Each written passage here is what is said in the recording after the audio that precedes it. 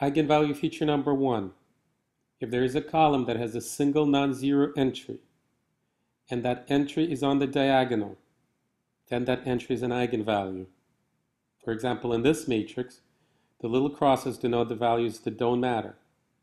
And 7 is the only non-zero entry in column 3.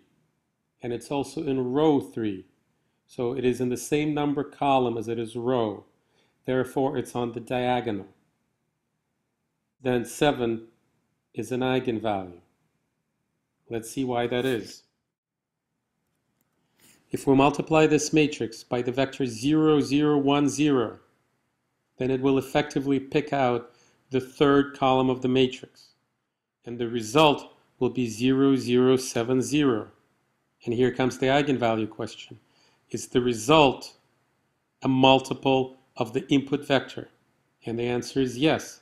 It is precisely 7 times the input vector. We therefore conclude that 7 is an eigenvalue and 0, 0, 1, 0 is an eigenvector. Let's take a look at a few examples. In the first matrix, 2 is alone in its column, and it's also on the diagonal because it is in column 1 as well as row 1. For this matrix, we can therefore conclude that 2 is an eigenvalue and 1, 0, 0, 0 is the corresponding eigenvector.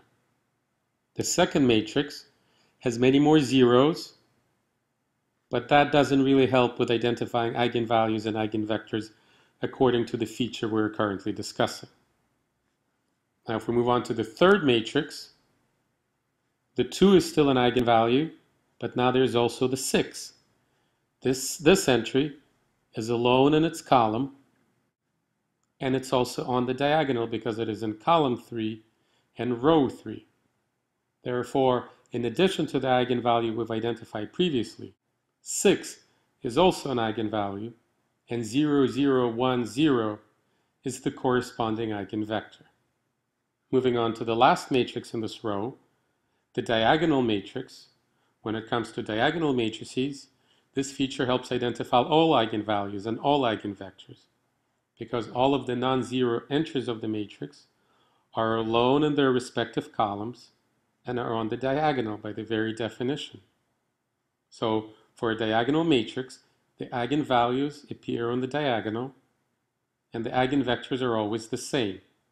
In this case, one of the eigenvalues is 2 and the corresponding eigenvector is 1, 0, 0, 0.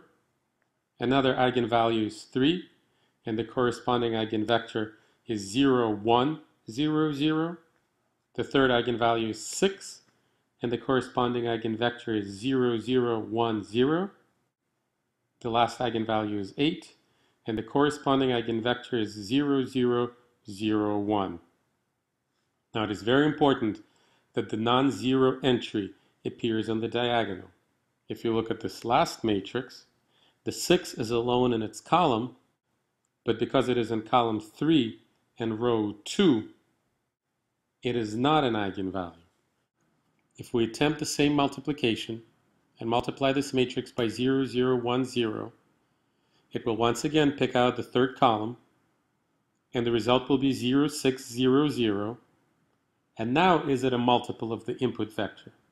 The answer is no, and we therefore cannot conclude that 6 is an eigenvalue of this matrix. This concludes our discussion of single non-zero entries in columns as giveaways for eigenvalues.